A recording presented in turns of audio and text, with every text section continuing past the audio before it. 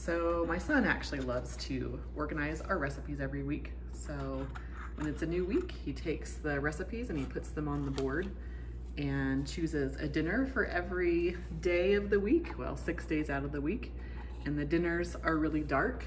So you can see they have the dark red means they're a dinner. And then he also puts on sides.